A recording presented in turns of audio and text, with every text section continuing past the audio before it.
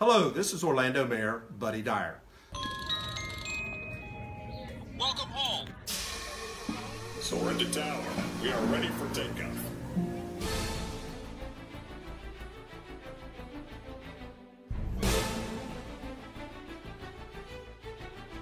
Por favor, manténganse alejado de las puertas.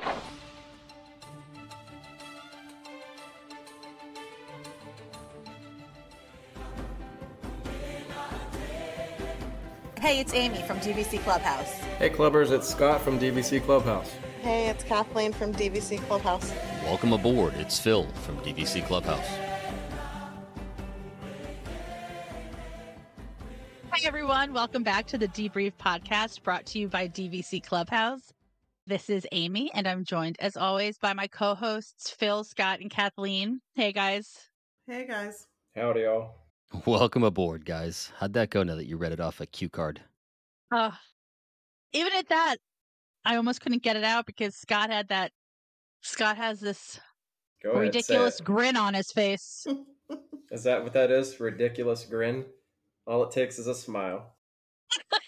Scott just smiled at you and your heart was all aflutter. You couldn't speak. Saw you fanning yourself with your hand. No, I'm looking at Scott's ridiculous grin and that he has today. Every time we do this for our listeners, Scott puts a different name down. Like our names are all at the bottom of the rectangles that our video was appearing in. And so Scott always puts different names or different ridiculousness on his. And so today he's acting like he doesn't know what I'm talking about. Mine says Scott. He put Kathy because he knows I hate Kathy. I'm the only one allowed to call you Kathy. No, you're not allowed to call me I'm Kathy. going to pay for this later. I know I am. And I have a new mission in life. I want all the Clubhouse members to now refer to her as Kathy. No.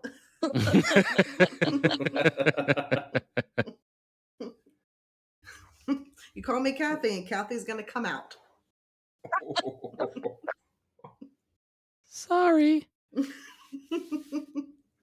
So anyway, even though I did make myself a little cue card because, the last couple of times it's been a little dicey. I feel like the longer I do this, the more I mess up. So I wrote it down but I still couldn't get through it because Scott and his shenanigans over there.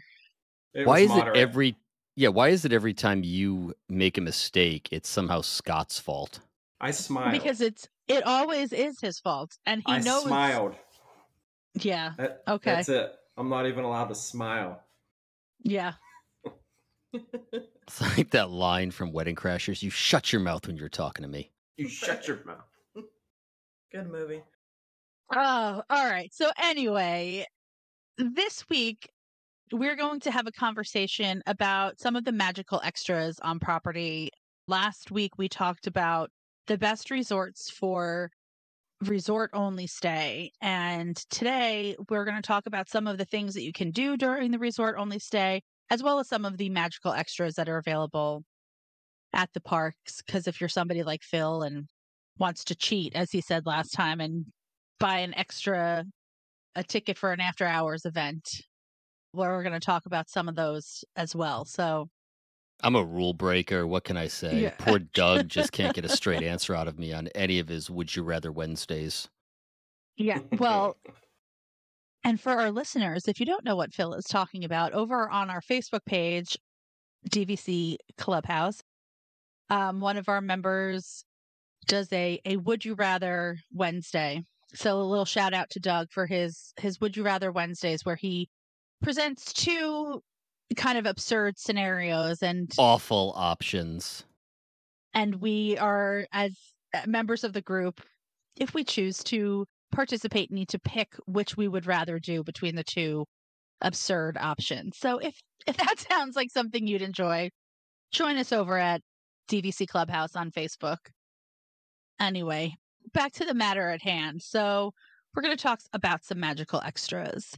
And so I know in the past couple of years, I've done some really cool things. And I know everyone fights when I call on them first. So who wants to volunteer? Who wants to volunteer to go first this time? I won't call on anybody. Kathy has a list. Kathy? Oh, good thing this show is not viewable. And that's why we can't have a Patreon, people. So I did make a list, and some of these things are things that we have done. Some of them I would like to do. I'll just start with the things that we've done that were extras.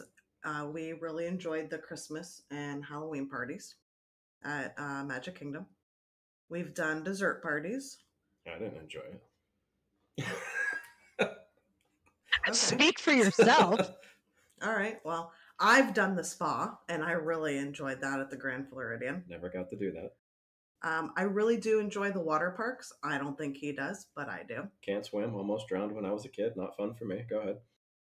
Good thing you can't drown at the water park there. Oh, you can drown in 8 ounces of water, but anyway, continue with this list. Your wife is a nurse. I see bareback riding on there. Or, well, sorry, horseback riding.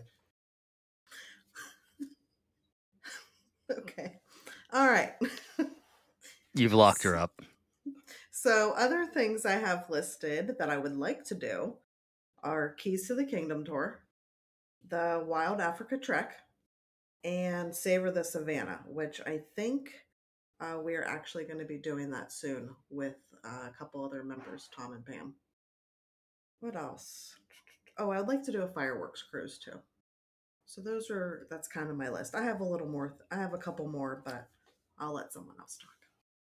I think we should peel apart the parties first because I think everyone here has done the parties. And 5, 6, 7 years ago, I would have chosen to go to a party every opportunity I got. In this last year or two, that has completely turned around for me. We did a Christmas party this year, and it has caused me to not want to go back to a Christmas party just because of the crowds and what I feel are kind of the reduced offerings. And it really wasn't quite the magical experience that it was just a few years ago. What's everyone else's feeling recently? That's why I said I really didn't enjoy it as much as I thought I was going to.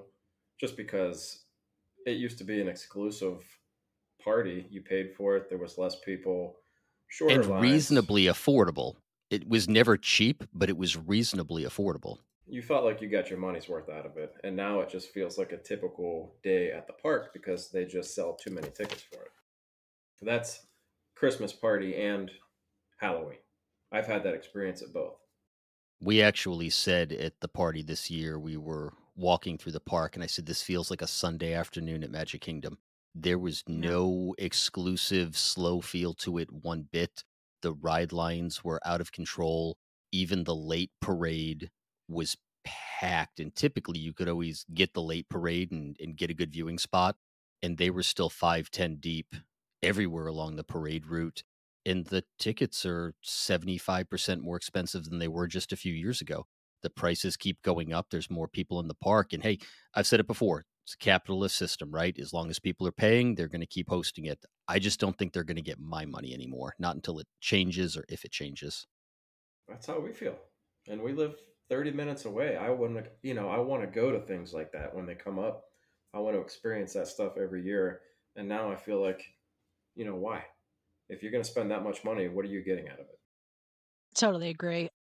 I was so disappointed. Well, in fairness, I haven't been back to Mickey's Not So Scary Halloween Party. I went when it was Boo Bash, when they brought it back after COVID. So I haven't been to an actual Mickey's Not So Scary since probably like 2010 or 11.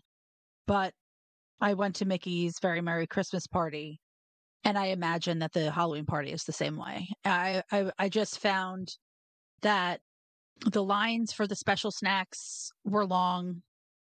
The lines for all of the attractions were long. It just felt like I'm kind of like losing my patience with going to the parks and always feeling like I'm shoulder to shoulder with people.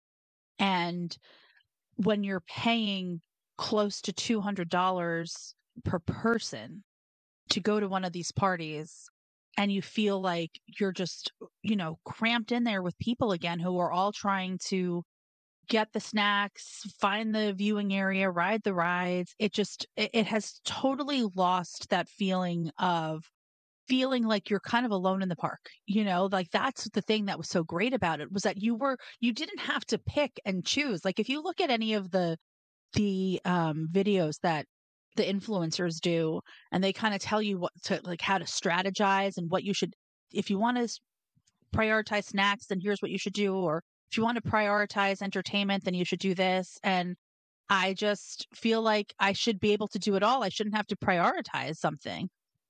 What are you all laughing at? What did I say this time? What You did I do? can't hear Parker in the background. No, I you can't. you can't hear Parker in the background, but you also can't see what Parker just did. But anyway, that Probably had for the best. Had nothing to do with you, Amy.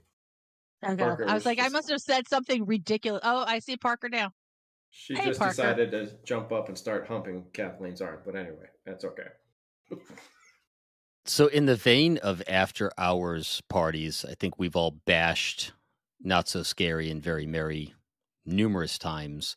Has anybody been to the after hours parties outside of Christmas and Halloween? Because we, in the past, have had some phenomenal experiences with those. I have photos of us going through Magic Kingdom for an after hours party where there are literally 2 people ahead of us in all of Frontierland. And that's something we had said we would go back and do, but now I'm a little circumspect based on what the holiday parties have been. I have not done it. And Phil, the reason why I have not done it is because you, in fact, talked me out of doing it at Magic Kingdom. Remember? Yeah, probably. I was thinking about when I was there in the beginning of February, because there was going to be an after hours party at Magic Kingdom. I was thinking about doing it, and you convinced me not to do it. Yeah, I 'Cause don't I think was on that the had to fence. do with the crowds. I recall having the conversation, but I don't remember what the basis of it was and why we decided that it probably wasn't the best usage of time or money. But in the past, we have had amazing experiences there. My only complaint about them is that they have been fairly short for what you get. But what we have done in the past is gotten a babysitter for the kids, and that was the evening that Emily and I would go out for just a quick little adult night in the parks without the kids, just to relax and wander around. I'd be very curious to hear. Maybe we'll post the question on our page, who has been to one lately and what their experience has been, because those were always really enjoyable for us. And if they still have that feel to them, which I doubt, we would be interested in doing that again. But I'm not going back to a Christmas party until something changes. Are the regular ones daily? Special days? Like after hours? They're special days. I can pull up the schedule while you guys are talking, but yeah, they're not infrequent. Another thing that I will probably never spend my money on again is a dessert party at Magic Kingdom.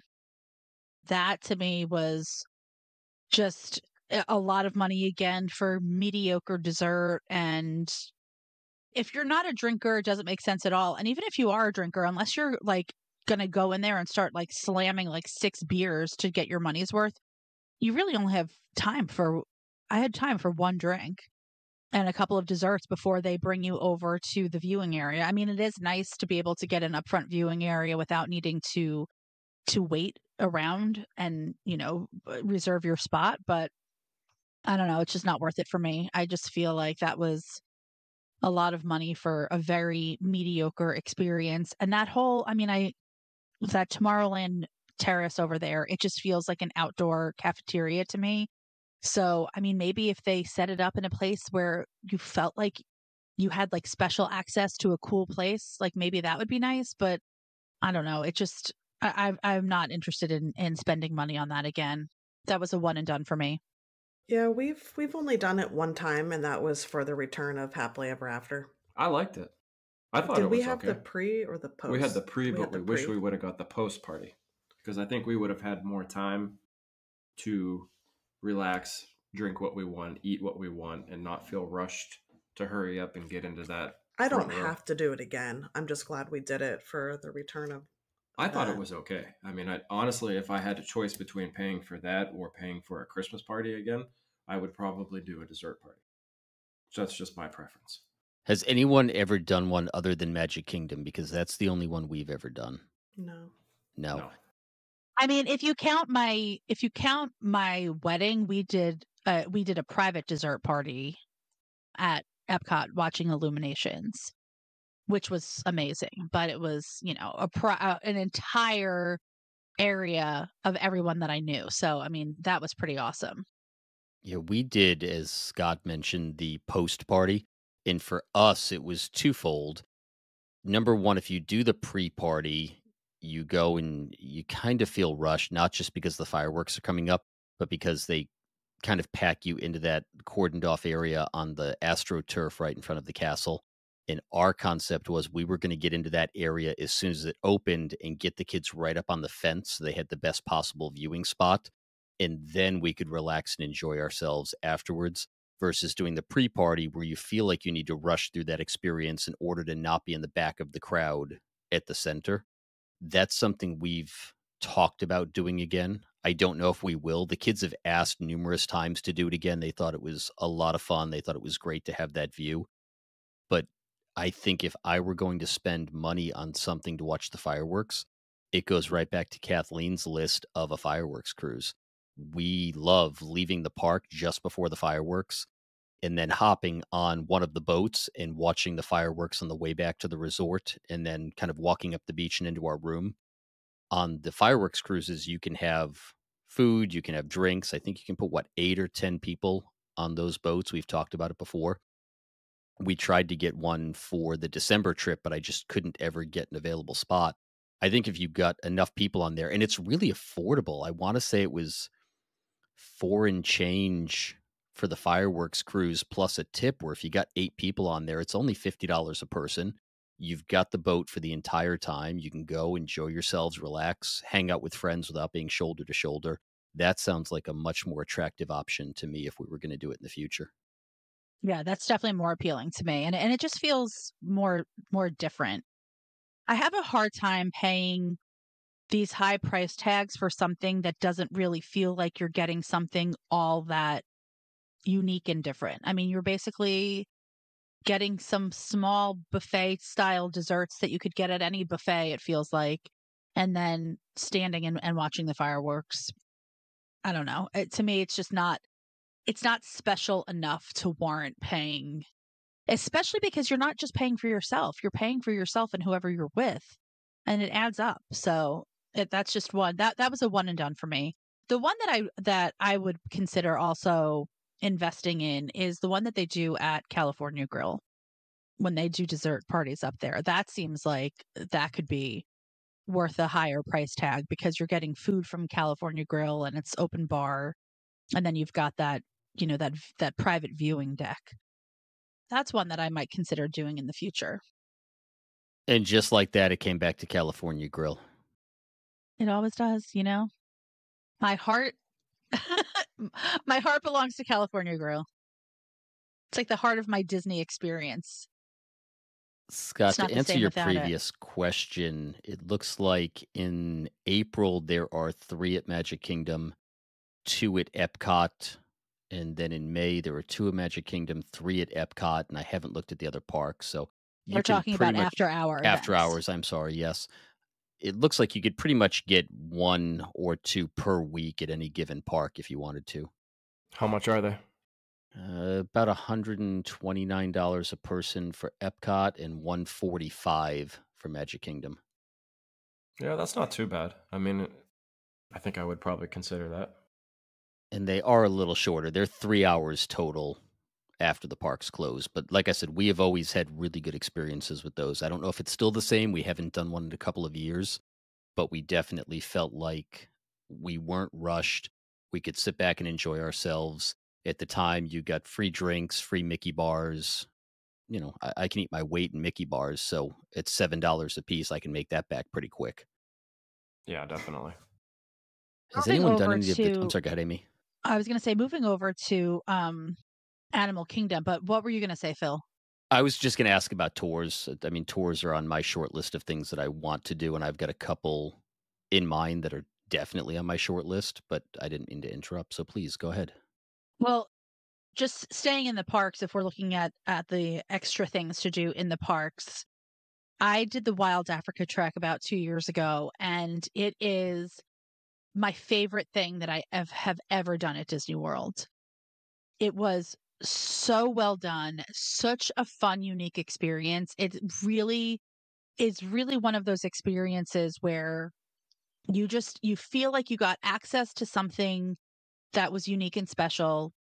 So you start the Wild Africa Trek back by in Harambe, and you basically walk on the Gorilla Falls trail, and essentially like you reach this one like little gated area that they open up, and then all of a sudden you're walking kind of backstage, and you end up emerging like you do like they bill it as kind of like a hike that you're hiking kind of through like parts of the safari. And the first thing you encounter is the other side of the hippo pool from where the safari trucks drive. And you have a guide there with you who teaches you about the hippos, and then you get to watch the hippos be fed. You continue on and you walk over those like rickety looking bridges that are overhead when you're driving through the safari. You get to actually cross those that cross over the crocodile pit. It's just a lot of fun. And then you end up getting onto a safari truck. They bring you onto the savannah, and they park on the savannah for a while and give you some more information, more in-depth information than what you would get if you did Kilimanjaro safaris. And then they bring you to that what looks like a little house or a hut that's on the savannah for lunch. And when you get up to that building and you're sitting, it's basically kind of like a covered porch, and you can see the entire savannah from that vantage point, which it just also just goes to show like the magic of having the way that they built it to make it feel like it's so much bigger than it actually is, with the winding roads and strategically placed trees and rocks, because you're up on this porch and you're overlooking the savannah, and to the left you've got the area where the giraffes are roaming, and to the right you have the pool where the flamingos are. And it's kind of amazing to see that in one kind of panoramic view from that vantage point. And the food was really good. It was prepared in the kitchens at Tusker House. You get those little tiffins that are filled with different, that's what they're called, right? That's why it's called tiffins. It's like those little metal serving dishes. You learn something new every day. They have like little wrap sandwiches and hummus and fruit, and just they're all kind of like finger foods. And then all you can drink pog juice, homemade granola bar. It was really, really spectacular. It lasted about 3 hours, and I think the price now is like between $219 and $229 depending on the time of year. I think that accommodated about 10 people, and there's definitely an age limit, but it's not as old as you would think, because I think that there was a little boy who was just like turned 10 or something, and it was his birthday gift, and he was there. But when I did it, there was a DVC discount, and I cannot say enough about that experience. So, and I've heard the same thing with Savor the Savannah. Savor the Savannah is very similar to Wild Africa Trek, but you don't do the hike part, so you're not walking over those bridges or seeing the hippos. You're basically just doing the truck part and then going up to that building. And the meal is a little bit more robust, plus they serve beer and wine. So the Wild Africa Trek does not serve alcohol, but the Savor the Savannah does. And the Wild Africa Trek has the hike, but the Savor the Savannah doesn't. So that's just, if somebody is thinking about choosing between the two of them, that those are really the main differences. But I absolutely loved it. I highly recommend it. I was blown away by the entire experience. And the cast members who are guiding you through it are so knowledgeable. It's just so interesting, and I just loved it. I think The Caring for Giants tour would probably be on my list prior to that, just because it's such a cool experience. We were lucky years ago. One of my wife's best friends from college became a docent at the National Zoo, and we got to go behind the scenes and play with monkeys, my favorite thing in the world, see the seals, the sea lions, the red pandas, and it was a cool experience. And I think being able to do that at Animal Kingdom would just make the kids a year. So that would definitely be on our short list if we're doing the Animal Kingdom tours. Who doesn't want to go feed a hippo? Seriously. What's the nighttime safari? What's that called? Is it called nighttime safari or No, it's a Starlight Safari? Safari. And that happens at Kidani Village. And that I've done that also. And that's very cool too. I mean, that's another, it's like a safari truck, probably accommodates again like maybe 8 to 12 people. And you meet in front of Kidani Village, and then they bring you onto the savannas at Kidani Village at nighttime. They give you the night vision goggles, and they teach you about the animals and just a lot of information about caring for the animals at Animal Kingdom Lodge. I think that one might have been an hour and a half. That one's not quite as long, but I also really loved that too. I think that is, if you were to do a resort only stay, definitely something to do. And as we talked about it in that episode, Animal Kingdom Lodge is a great resort to stay at if you're doing a resort only stay, and adding that Starlight Safari is definitely worth it. I think if you were to go over and like have dinner at Sanaa and then book yourself a Starlight Safari, that would be a really fun night. I want to do all those. Moving over to Epcot, have you guys got anything over there that you've done or want to do? Because I have at least one. I have one. I want to do the behind the scenes tour. Same. That's the one that I want to do also. I've heard so many great things about it. And it's really inexpensive as far as tours go. Isn't it like $20 some, maybe? Yeah, with a DVC discount on top of it. Yeah, that's not bad at all. Are you any interest in that? What is that? It's Living in the Land, the tour. Oh, no, I'm out. I'm joking. No, I would really like to do that. I do have I have a list of things that are no longer available that I wanted to kind of bring up as things that I missed that were great extras. And I'll bring up the Epcot one now since you asked about Epcot. And I've mentioned this before when we were talking about the festivals. The different workshops and seminars that they used to do during the Food and Wine Festival, those really made that festival be a standout, and they were really great. And I really wish that they would bring those back, because I think that without them, it's just another festival with booths with, some food. I did a great wine pairing at the time it was Bistro de Paris. Now it's Monsieur Paul. I did the beer tasting dinner at Rose and Crown, and that was really great. They had workshops that you could do with celebrity chefs where they would teach you how to prepare a dish. I think that those were really great magical extras. I mean, I don't know if that's what they called them at the time, but I wish that they would bring those back, because I think that those were really, really special and unique, and really just added like something to the Food and Wine Festival.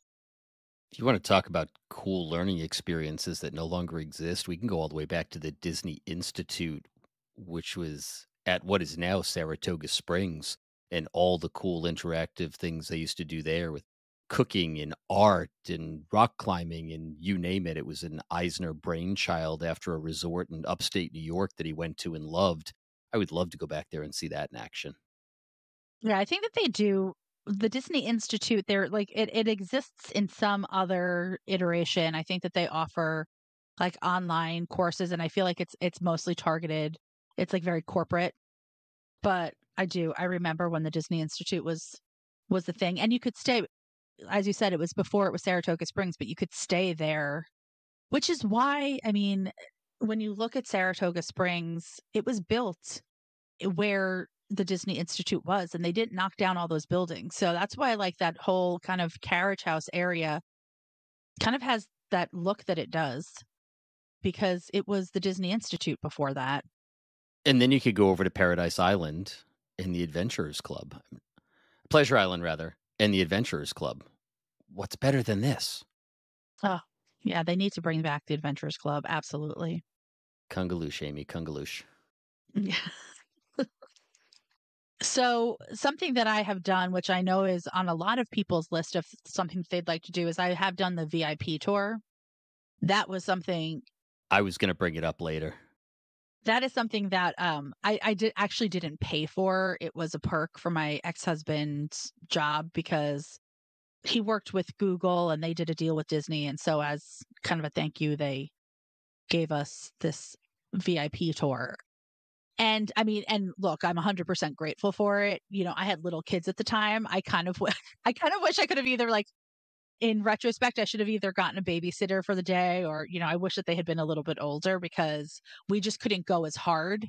Your girls just died a little inside hearing that. Thank you. Really. Listen, you're the one who It was says that I love amazing, my but it would have kids, but I been don't so love much them better that if I didn't much. have kids. With me. I don't mean in general. I meant that day. I meant that day because, you know, that if you have a VIP tour guide, you want to go hard. You want to hit all four parks, but we kind of hit a point in the day where my kids, like, they were really little. And so they just lost steam and we weren't going to be able to continue going. So we did Hollywood Studios and we did Magic Kingdom with the VIP tour guide. Oh my gosh, talk about like feeling like a celebrity. I mean, and at that time, I don't even think they had as many tour guides as they have now. It really felt like people were like wondering why we got to cut the entire line. I mean, we literally were Who is walking that? into the exits and like going to the front of the line that way. And just we did every single ride in Magic Kingdom in like less than 3 hours. It was amazing. And walking around with somebody who's so knowledgeable, who was just giving us some info about the attractions or what was there previously or the backstory behind stuff. Like that was a really amazing experience. Made even more amazing by the fact that we did not have to pay for it. I've priced it. It's $450 to $900 an hour. You can have up to 10 people, but it's a 7-hour minimum. So that's between $3,000 and $6,000 minimum. Plus, you're expected to tip your tour guide. So even with 10 people, that's $300 a head for the day. And you've got to have theme park admission. Now, the only thing that makes it somewhat reasonable for me is the annual pass. So it would just kind of sort of feel like I paid for a really expensive park ticket. But that's a tough hit on the credit card if you get an expensive day like, oh, here's $6,000 plus you got to throw your tour guide another 600. Yeah. That's a whole vacation, for goodness sake. Yeah, it's very expensive, but it is very cool. I mean, it was so cool because our tour guide met us at Hollywood Studios, and then when we were done at Hollywood Studios, he brought us backstage where he had parked his car and drove us then from backstage at Hollywood Studios to backstage at Magic Kingdom, where we then entered the park from backstage. And it was, you know, my kids, like, they were little, but they still thought it was really cool too, you know. But it's definitely something I wish that we could have made it all day. I mean, the tour guide, I mean, he felt kind of bad. He was like, "Are you sure?"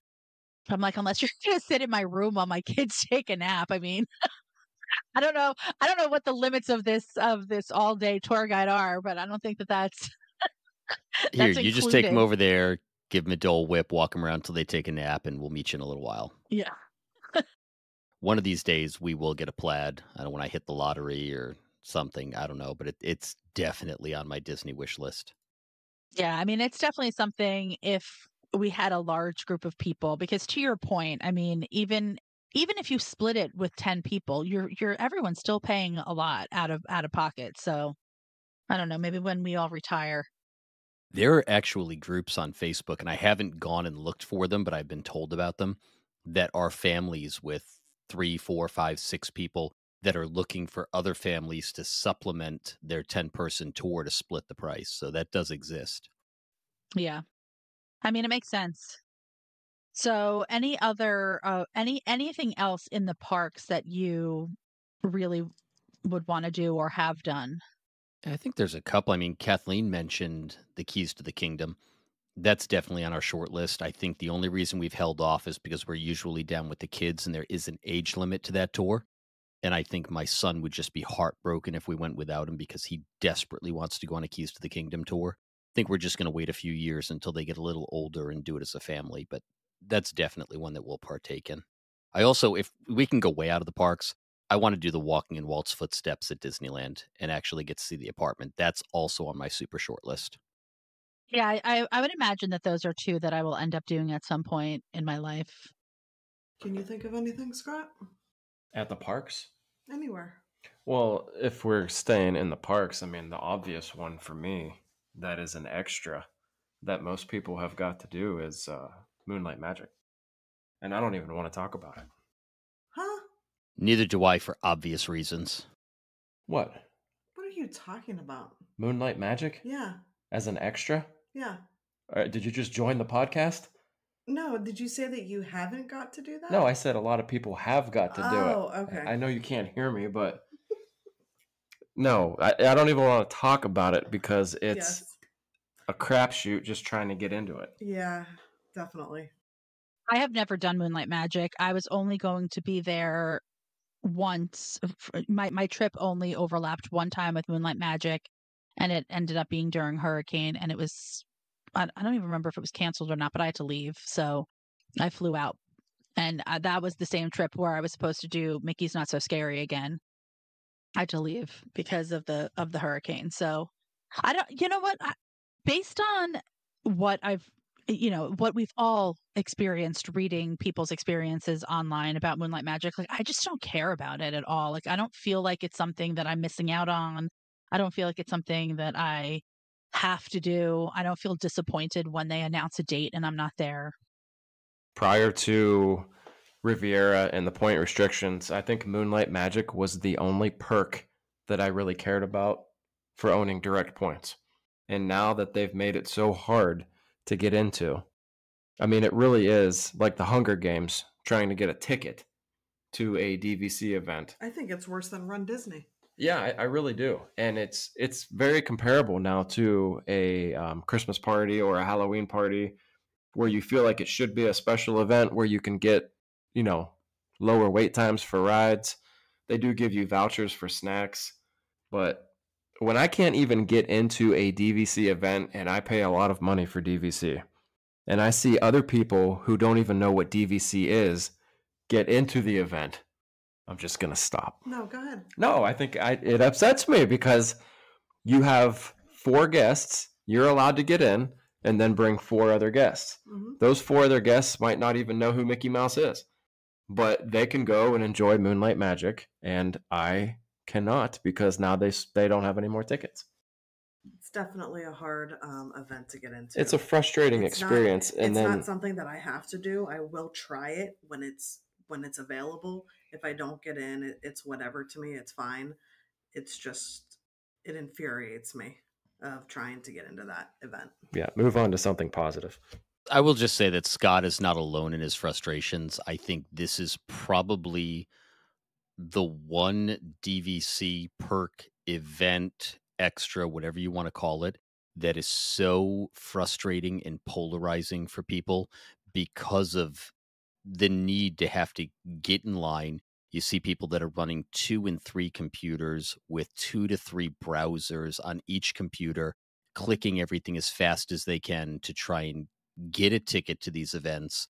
And then when you see the events, I mean, they look like fun. I was lucky enough to briefly stop in a park once for one, courtesy of Scott and Kathleen and a rental car tire that went sideways. But yeah, I mean, Scott is not alone. I probably hear, back to Amy's post earlier this week, this is the one event that I think I see the most complaints about. It seems like there are far more unhappy people than there are happy people. Now, granted, you can always say that one negative review is worth 10 positive reviews because the positives don't post.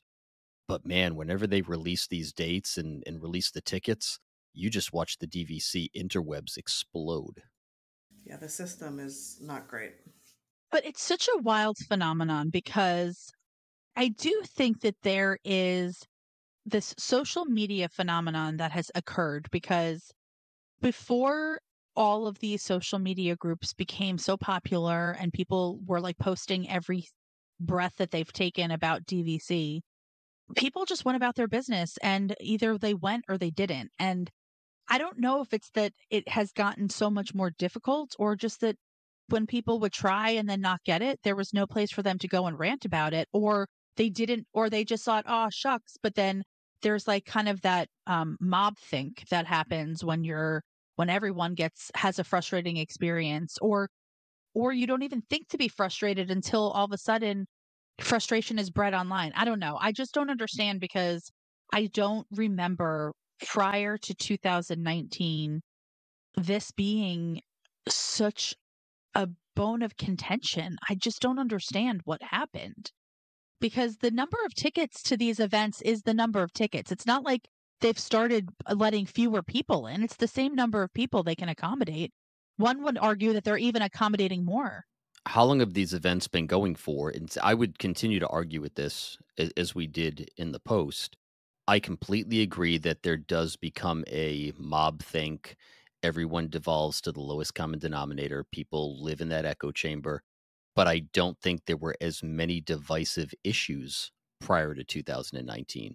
I think that there have been more divisive issues, Moonlight Magic and the ticket issues, the new rides that have premiered that have allowed some DVC previews, the resale restrictions, their new foray into what we can argue in our next episode is not a deluxe category.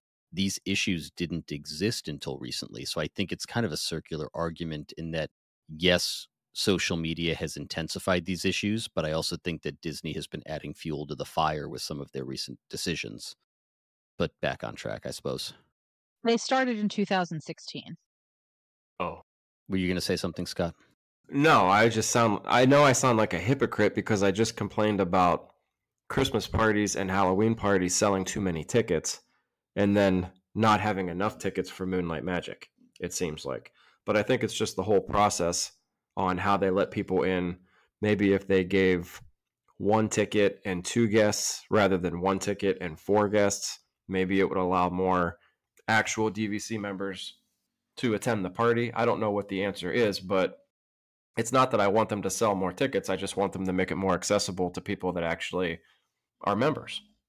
I agree with your point, but like in our family, DVC is in my name. You tell me it's me and 2 guests. Unfortunately, one of the kids is going to figure out that they're not the favorite. Sorry, Mackenzie. So bringing it back to a happier for not leaving the park yet, has anyone done a capture your moment? Because Emily and I have talked about this numerous times where you can actually get a PhotoPass photographer to come with you and do far more private and individualized photos. They give you access to places that you typically don't get to.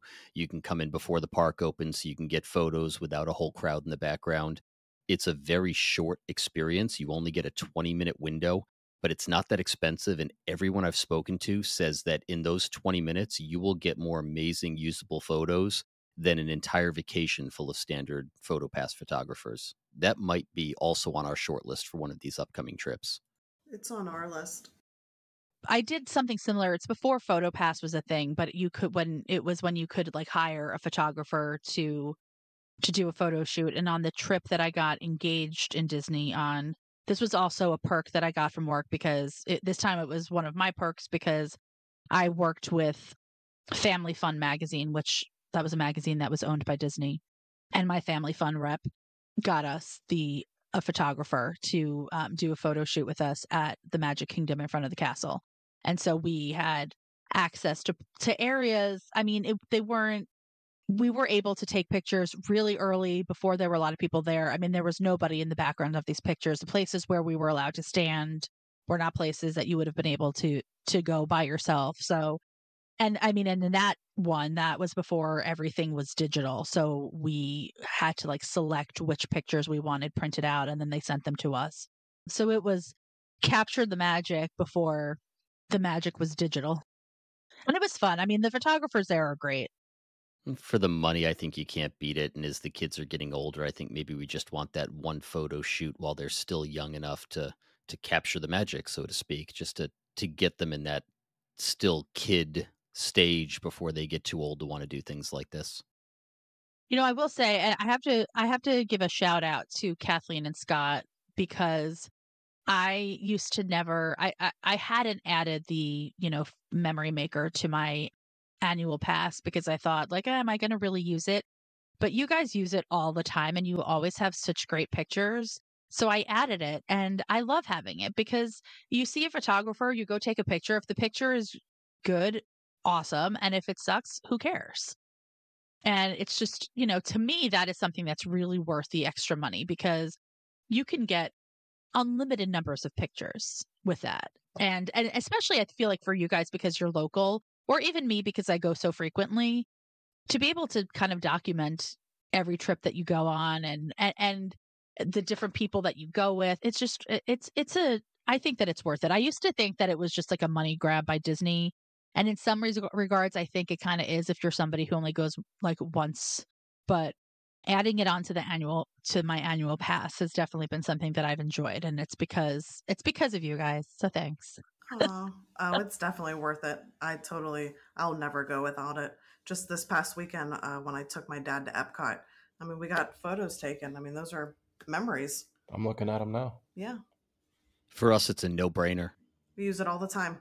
We have 4 annual passes, 3 of which are now adult annual passes because my son is above the age of 10, which still drives me nuts. But by the time you get done paying for all the annual passes, you just need one of you to have that add-on. It's not that expensive. In the grand scheme of things, it's a drop in the bucket. And some of my favorite memories and photos have come from that because, like Amy said, you see a photographer, you just walk over and get a picture. And in the not so crazy spots, you're going to wait in line at Japan. You're going to wait in line on Main Street. You're going to wait in line in front of the Tree of Life. But if you keep your eyes open, there are photo pass photographers all over those parks. And I'll bet you 40% of the time, they're just standing there with their camera in their hand, just looking around those odd angles on the castle, the strange photo spots in the background. And you don't even have to think about it. You always get that picture in front of the castle on Main Street. But we were walking, I think 2 months ago through the Fantasyland expansion, and I was with my father-in-law and my daughter. It was like, hey, there's a photo pass photographer in front of Belle and the Beast Castle. Go take a photo. And there she is with her grandfather making these big beast claws. One of my favorite photos is Emily, myself, Scott, and Kathleen in front of the Christmas tree. We have gotten amazing photos that you use on desktops, on Christmas cards, just to go through on a regular basis. Especially when you've got all your friends down there. I mean, there's no secret. We've made some amazing friendships through Disney and through this group. And to be able to have a photo of Scott and Kathleen and Em and I in front of the Christmas tree is just amazing. Kathleen put together that whole collage of all of her friends and the photos they've got. And that's just all a matter of giving them, what is it, $100 on top of your annual passes. So if you're already paying for an annual pass, or if you go on a regular basis, by all means, I have photos of my kids from the time they're 18 months old until today. And that's all courtesy of having that one little add-on. I don't think we'll ever go without it. I mean, that also includes the ride photos. So those It are does. always fun to look at too. And then it becomes a game. What faces can you make because you know where the spots are? Like our favorite game is we know where we're going to pass it. Are we going to be scared? Are we going to make muscles? Are we going to pretend we're asleep? It's just, you don't have to worry about going back after it later. And the photos themselves are not inexpensive if you have to go and get them individually. So now you're having to be careful and selective about where you're having the photos. You just go back, and every trip we take, there's 75, 85 photos just sitting there in that folder, and you just grab the ones you like and move on. Yep, I download them right to my phone. So let's talk a little bit about things to do outside the park that probably aren't really categorized as magical extras by Disney standards, but are the things that you would do that are kind of separate from your park days if you were to do a resort only stay, or if you were to take a non-park day. What are some of your favorite things to do, or things that you would like to do that are not in the parks? Before we move on, just one quick aside, because Miss Mackenzie will be infuriated if I don't mention Bibbidi Bobbidi Boutique. We have been promising her for years that we would let her get all done up, and she finally scored 9s across the board in one of her gymnastics competitions. So guess where we are going in December? Nice. Nice. Well, and that's again a perfect time that to use Memory Maker because she'll be all done up, and then you can take all of these great pictures with her in her princess getup. So that's fun. Okay, now back to our regularly scheduled programming. Sorry. I That's think okay. I think I would one of the main things for me would be the spa at the resort. Like if you're having like a resort day or something like that. I mean, I know there's only one spa now, which is at the Grand Floridian. Or I mean, I think they do have one at the Swan, but or the Dolphin, I'm sorry. I'm not sure if Saratoga is ever going to open again, but I think that's a nice extra. I really enjoyed the spa at the Dolphin. In the past, I had been to the spa at the Grand Floridian several times, and I went to the spa.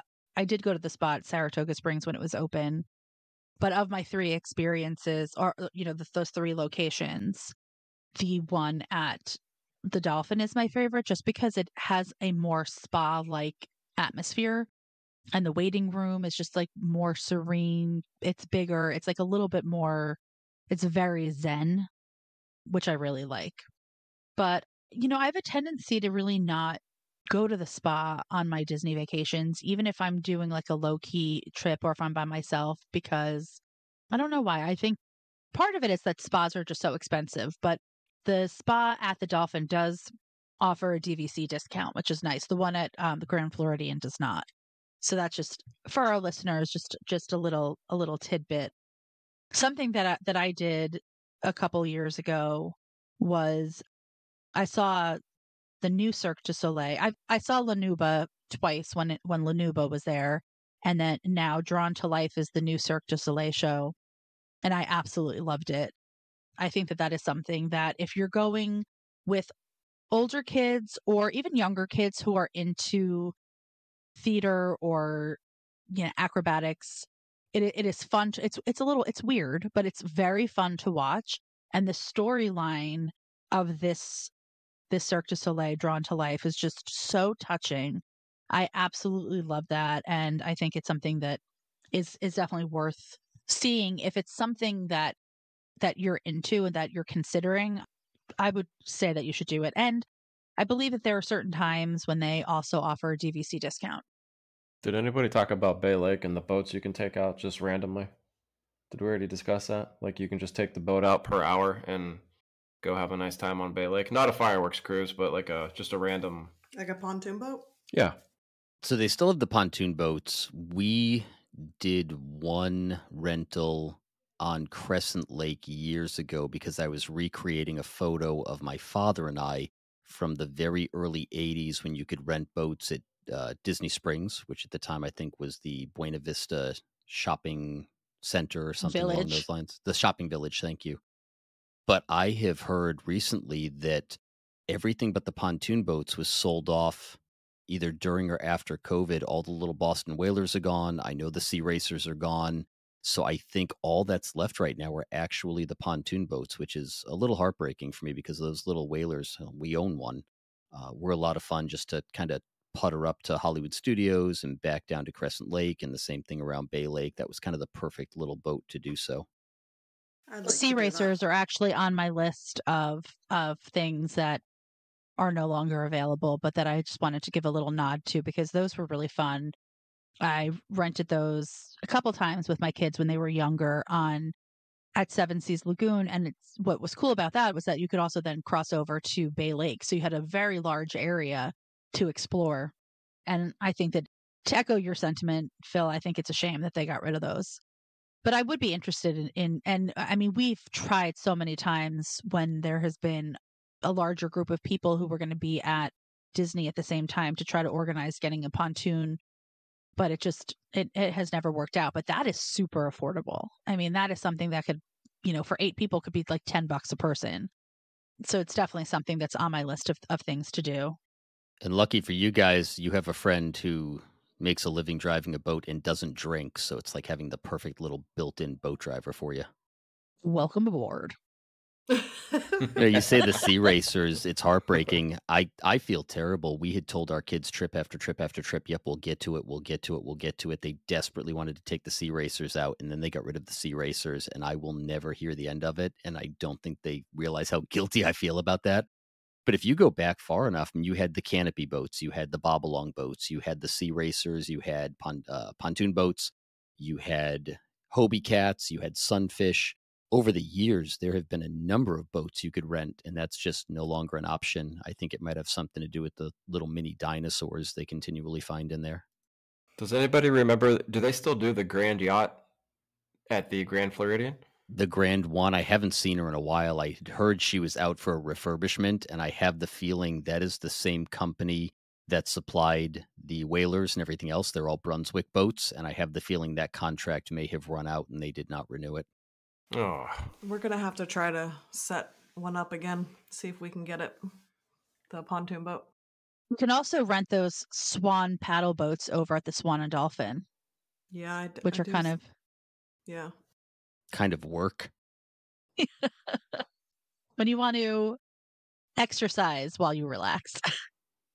What about dining experiences? That they've got a lot of food and dining experiences that we've just started to look into. I know they have a sangria one at Coronado that I think Emily would really enjoy.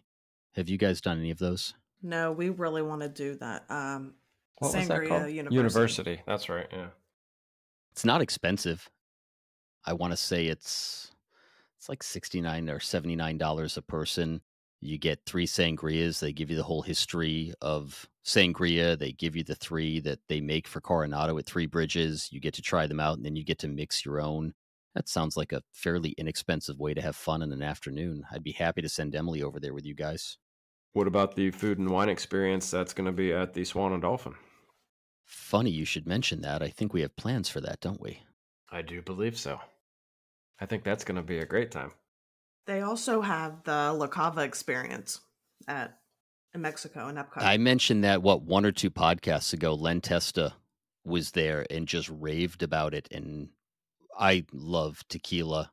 And I just don't drink, but I love tequila. And being able to go over there, he said they atomize the tequilas. They make you breathe it in, then you wait a minute, then you breathe it in again, and you try it with different foods. He said it was an absolutely amazing experience. That one's a little more expensive. I want to say that's just shy of $200 a person to go in and do that one.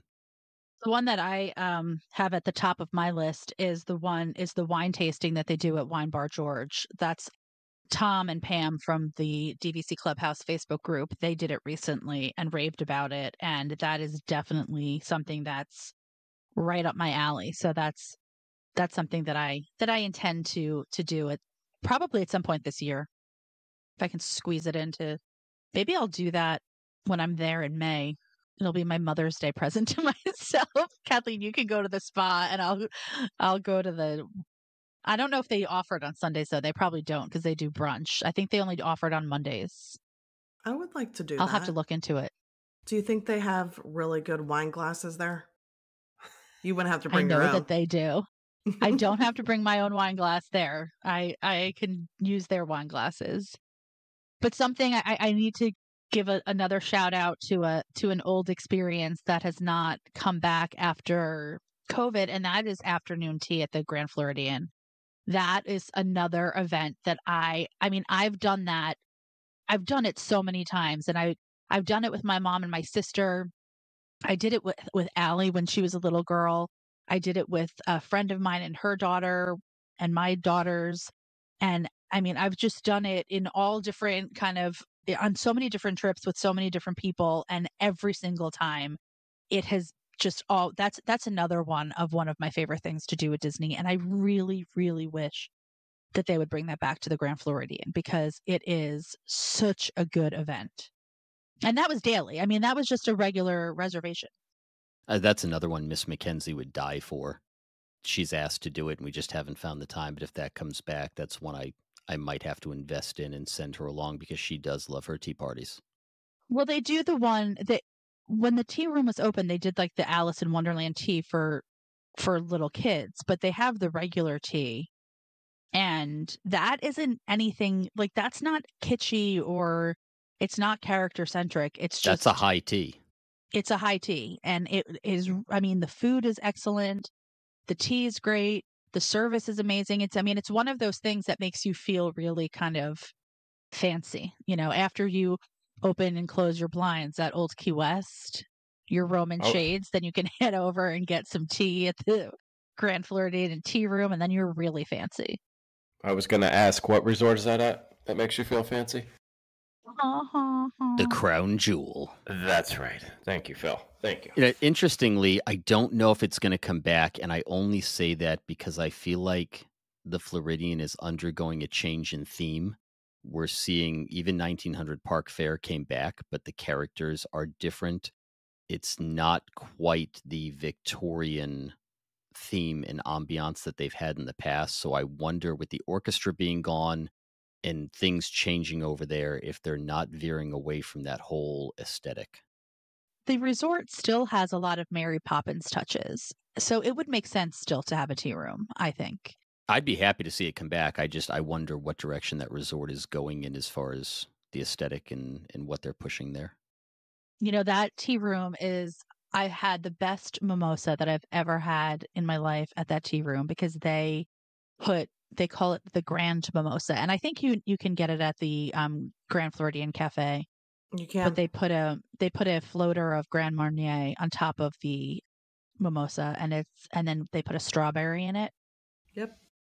Can we It's been get a a long chef's time kiss? since I've done Chef's Kiss. It's been a long I knew time, it was so coming. I was gonna say, that is one that is on my list of things that I really wish that they would bring back, because I think anybody who hasn't experienced it should have a chance. One of the things that we haven't talked about yet that I really enjoy is the water parks. I don't know if you guys ever been. I've only been to Typhoon Lagoon. I have not been to Blizzard Beach.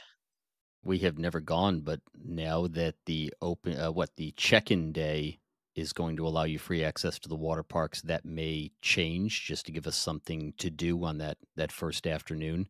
But up until now, I'm not typically a water park person, and I love swimming. I love the water. I was on the swim team. I was a lifeguard. I work on the water. I'm probably more comfortable in the water than I am out of it, but we've just never wanted to take the time away from the resort or the parks to go over there. But with this new offer, I could see that maybe being a possibility in the future. I think it's fun. I think it's a good time. I mean, you're not a big swimmer, but you still enjoy it. Yeah, I'll save you. Thank you, Phil. I appreciate that. Typhoon Lagoon. I thought it was nice. It is. I thought, the wave pool, the lazy river, and they have, what's that called? The H2O, the glow. Yeah. H2O glow nights. Mm-hmm. Yeah, I would do that. I agree with you, Phil. I mean, I paid for the water park once. I might go back because it's free, because I don't need to go for the full day. I think going there for 2 or 3 hours is enough. And because of that, that's why I never wanted to pay. But if I can get over there for 2 or 3 hours, it might be fun, especially with again, I think that lends itself more to a group experience, because there are things that you can, like the tubes that you can go on with a bunch of people. I feel like that is a place that is fun. And the one time that I went, it was myself and my friend and our kids. There were 6 of us, and we had fun. And I know that I've told this story before, but I got crushed in the wave pool by a wave that dragged me along the bottom of the wave pool, which is made of concrete. There's no sand down there. And my knee scraped along the bottom of that pool, and I emerged with a wound, and I still have the scar to this day. So It's an emotional scar, and those take the longest to heal. yeah. Exactly. I mean, since living down here, we've added it to our annual pass, just for those days where you just want to go cool off for a couple hours. You're not spending, just $80 to get in for 2 hours. Yeah. So it's nice to have on the pass. Have you guys done the Winter Summerland mini golf? We never have. I haven't done that one, but I've done the mini golf at the Swan. And that's, it's fun for what it is. I mean, it's not like the greatest mini golf course that you're ever going to play, but it's kind of fun. And it's fun if you arrive later in the day, and especially if you don't have an annual pass and you want to kill a couple of hours, and you don't want to spend money to go into the park. It's a fun way to for a family to spend a couple hours. The waits do get pretty long. I mean, that is the one thing, you can't reserve it in advance. So when you get over there, you could have to wait like an hour or so, and it's not the type of thing where they'll text you to tell you to come back. So you kind of have to hang out, lurk around the area. I know years ago, if you booked a room and ticket package, it used to come with a free pass to get into mini golf for everyone in the party, but it's just been so long since we booked that package. I don't know if that's still the case. I don't know either. I actually, I think it might still be. So anything else? I mean, we're over time here. Is there anything else that you guys can think of at the resorts or at, You forgot one at Epcot. What's that? what's that? The Epcot Seas. The dive quest. Yes. So, yeah, I mean, as an avid diver, I've looked at it. I think the only drawback to me is having now gone diving on both sides of the equator, on top of the equator. Everyone I speak to that has done it says it is the coldest dive they have ever done in their lives, and it's brutal. But I've considered it, and it's not, as far as dive experiences go, that expensive. I've paid a lot more. I want to say it's mid 200s. I think it would be a lot of fun. I just don't know if I want to get freezing cold in a 6 mil wetsuit after diving in Belize and Venezuela and all those other amazing places. I've known one person that I work with that's done it, and she's actually done it a few times. But that's it. I always forget about that one. How could you forget about Uncle Jesse in the tank proposing at Coral Reef? That's true. Uncle Jesse.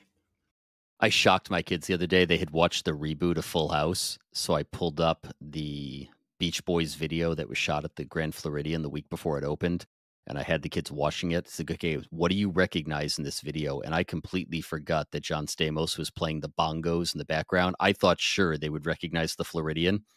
It took like 3 tries for them to recognize the Floridian, but man, if they didn't see Uncle Jesse in the first 15 seconds.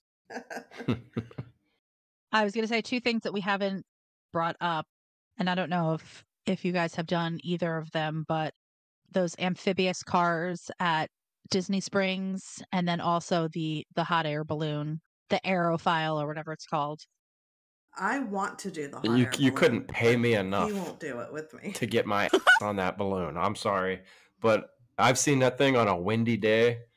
I mean, if one of you want to do it with me, I want to do it. More power to you. I'll send the kids up with you. They have been begging to do both. I have no problem with heights. I want to go skydiving. My wife won't let me because we have kids, but I would go up in a heartbeat.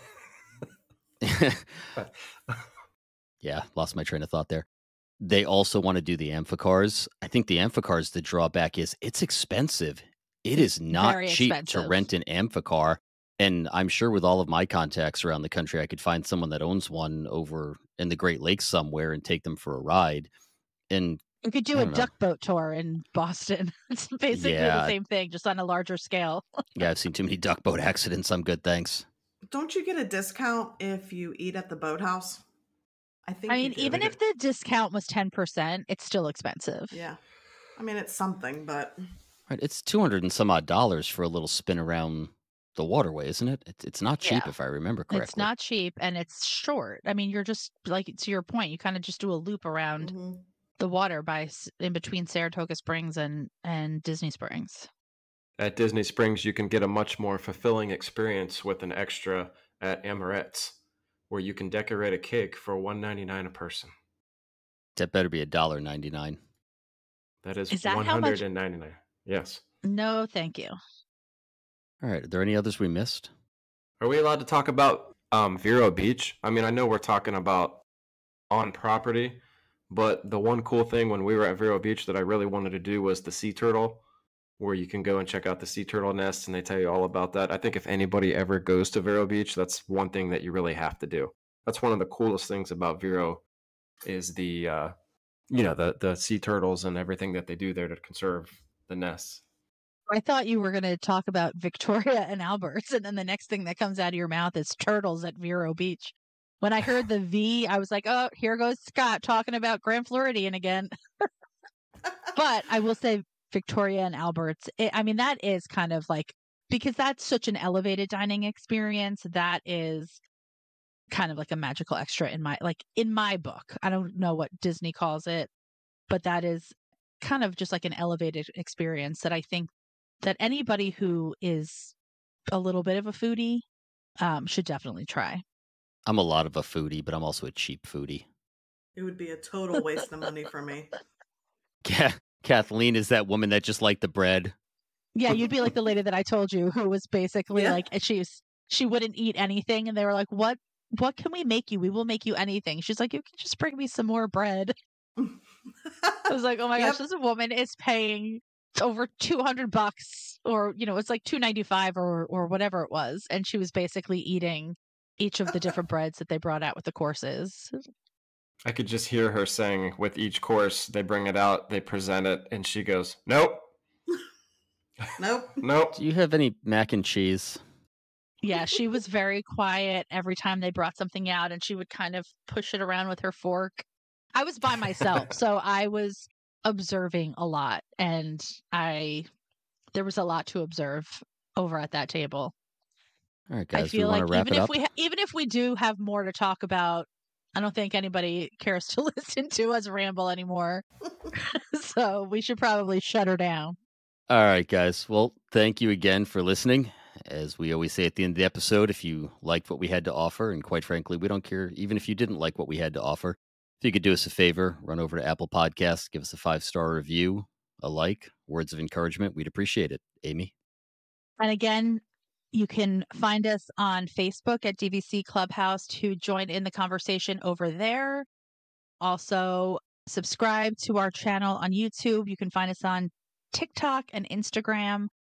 And until next time, we will DVC you real soon. Bye. Bye, guys.